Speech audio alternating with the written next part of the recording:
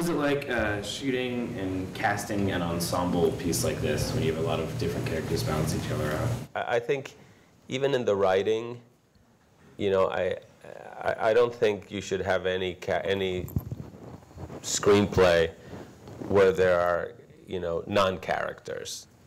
Let me put it this way. When I've written small roles that are underwritten, they usually stand out as badly cast and badly performed. Whereas the big, major, complicated roles just happen because the actor is stronger. So, you know, you just don't want to shortchange anyone. And here, of course, you know, the ensemble is key, particularly the ensemble of the servants, because that was, you know, that group around the table. You wanted it to be, you know, interesting and varied the way it was written.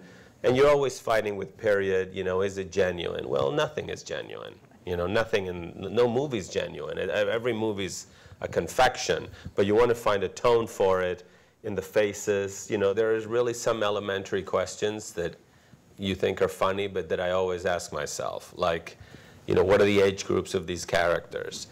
If this actress looks a little bit like this other actress, I'm not casting her, especially in an ensemble. I don't want people to say, is this made, you know, just that balance of looks and tones and styles, and if two characters have the same kind of humor. I mean, these aren't the most important things, but, you know, it all counts.